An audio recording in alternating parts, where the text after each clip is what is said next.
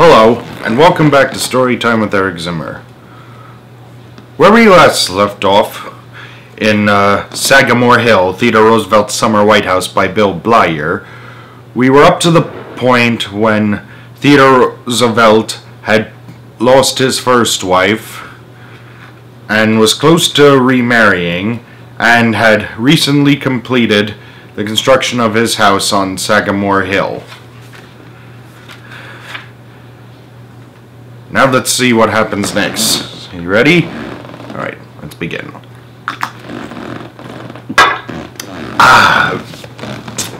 Chapter 3. A Rising Politician's Home.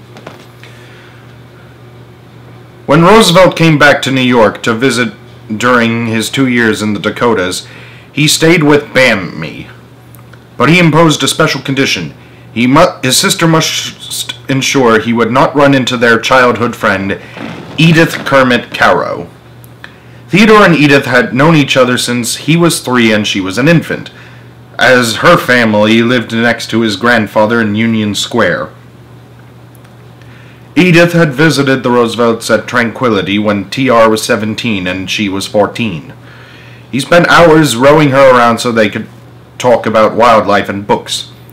Theodore appreciated that Edith was almost as widely read as he was.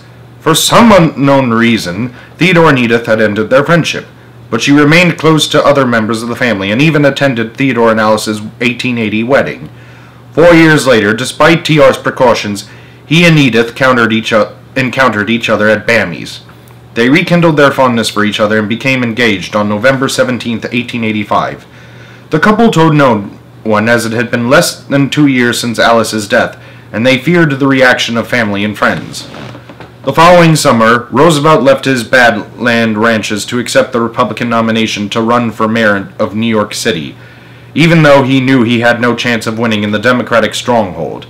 After being crushed at the polls, he sailed for England and married Edith in London on December 2, 1886. The couple honeymooned for 15 weeks in England and on the continent. In Florence, Italy, they bought furniture for the dining room at Sagamore Hill before learning that the worst winter in the Dakotas in half a century had wiped out most of TR's cattle herd and 1/3 of his inheritance. Roosevelt agonized that his losses could prevent him from living at Sagamore Hill.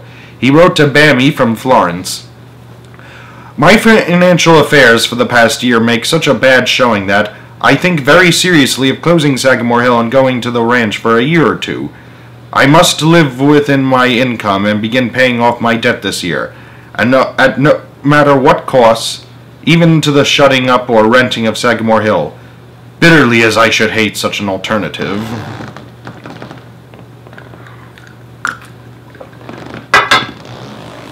Theodore added in a letter 3 days later, "I do love Sagamore Hill. I will not give it up if I can help."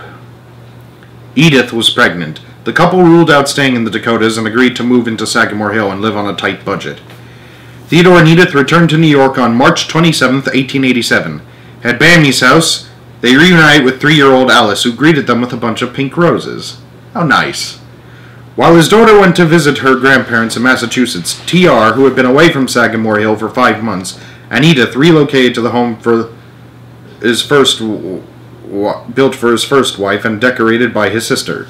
The new Mrs. Roosevelt had been in the house only once previously, a year and a half earlier when Bammy had hosted a hunt ball several weeks before TR and Edith's engagement. The couple would share Sagamore Hill for 32 years, and Edith would live there another 29 on her own.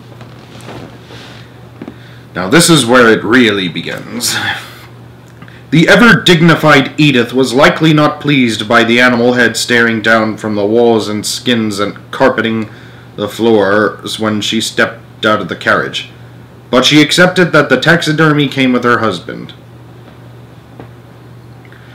TR's second wife made herself at home by installing old Carow family furniture along with the couple's acquisitions from Italy, and she staked out the white-walled parlor as her personal domain.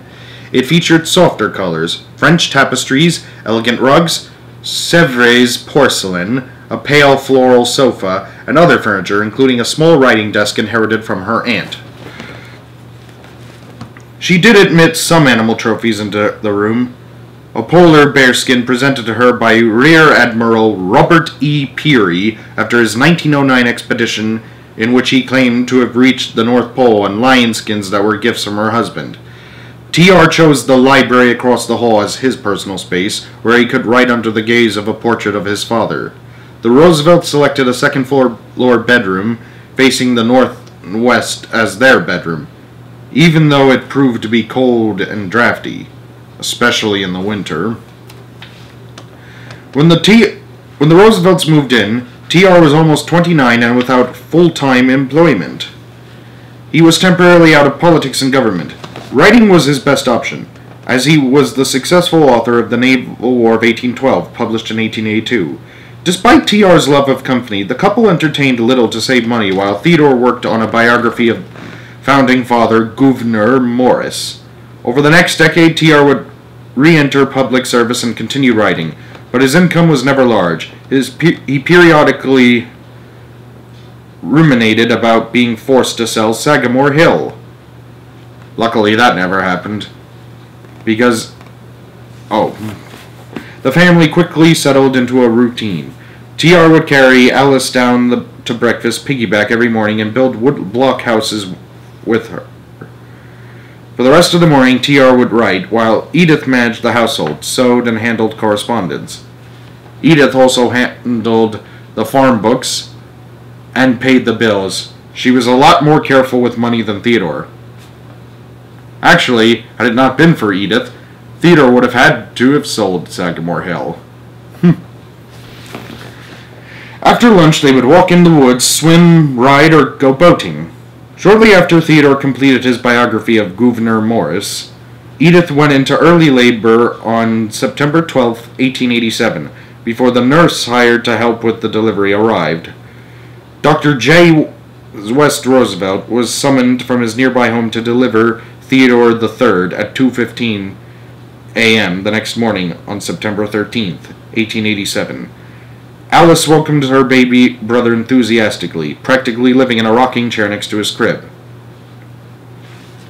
Now, I know history remembers him usually as Theodore Jr., but technically he was actually Theodore III, as President Roosevelt's father was also named Theodore, even though President Roosevelt didn't commonly use a junior suffix for some reason.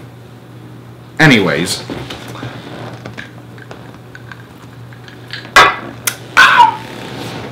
after spending the winter in New York, in April 1888, the Roosevelts moved back to Cove Neck. T.R. worked on his 4-volume The Winning of the West.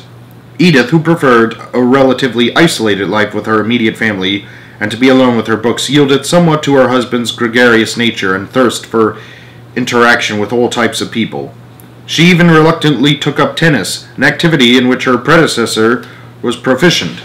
Playing the sport at Sagamore Hill was not for the finicky. The dirt court featured holes dug by moles, and it was covered with moss because it was so shaded by the low branches of trees, which interfered with play. If a ball hit one, the point was played over. The resident chipmunk that insisted on running course across the court during games was another hazard. In May 1889, President Benjamin Harrison appointed T.R. to the Civil Service Commission, a position he would hold for 6 years. Edith was pregnant again, and her husband was in Washington on October 10, 1889, when he received a telegram from Sagamore Hill that Edith had given birth prematurely to another son, Kermit.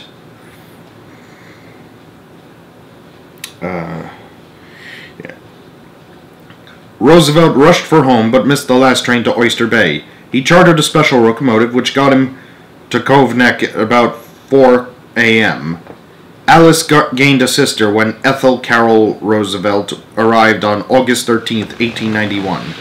The financial panic of 1893 left the Roosevelts again short on cash, prompting renewed discussion about giving up Sagamore Hill, or at least having the rest of the family live there year-round instead of in Washington while T.R. continued to work in the capital. Roosevelt threatened that if his income ran behind expenses again in 1894, he would have to sell the Cove Neck property. Edith wrote to her sister Emily that she had begun making her own tooth powder to reduce spending. T.R. staved off selling Sagamore Hill by instead selling a field to his uncle James to get bread and butter for the bunnies, as Edith put it. For some reason, they called their children bunnies. Don't ask me why, I have no idea. Despite their financial strain, the Roosevelts had another bunny to feed when on April 9th, 1894, Edith gave birth in Washington, D.C. to Archibald Bullock Roosevelt. He was baptized in the parlor of Sagamore Hill 2 months later. Roosevelt left Washington in 1895 for a 2-year stint as a president of the New York City Police Board. While T.R. was rooting out corruption, he stayed many nights at Bamy's house. But when he traveled back and forth between Manhattan and Oyster Bay, he pedaled a bicycle to the station as one of the first commuters from what would become a bedroom suburb. Roosevelt again found himself split between living in Washington and Oyster Bay when President William McKinley appointed him Assistant Secretary of the Navy in 1897. Edith and Theodore's last child, Quentin, was delivered on November 19, 1897, in the capital. All the children survived to adulthood despite broken bones and cuts with ensuing infections, not unusual in a hyperactive household. As well as cases of typhoid and scarlet fever, pneumonia, and appendicitis. Jesus. After a year promoting both readiness for the Navy and war with Spain over its treatment of Cuba, Roosevelt resigned his assistant secretary post on May 6, 1898, to help form and serve as lieutenant colonel of the 1st U.S. Volunteer Cavalry, the famous Rough Riders during the Spanish-American War. When Colonel Leonard Wood was promoted, T.R. assumed command in Cuba and led the charge up Kettle Hill and then San Juan Hill, which made him famous. He returned to Long Island with the regiment to be quarantined before being mustered out in September 1898. When the colonel, as he ever after liked to be called, returned to Oyster Bay on leave before the Rough Riders disbanded, he was welcomed by a crowd of 1,500 and a brass band. At Sagamore Hill, he was greeted by a painted cardboard banner made by the children and tempered by Edith's restraint, in honor of Colonel Roosevelt's return. A constant parade of newspapermen, politicians, and other visitors came to the house to sound out its war hero owner about his political intentions. The idea of Roosevelt running for governor of New York was widely circulated. The house is besieged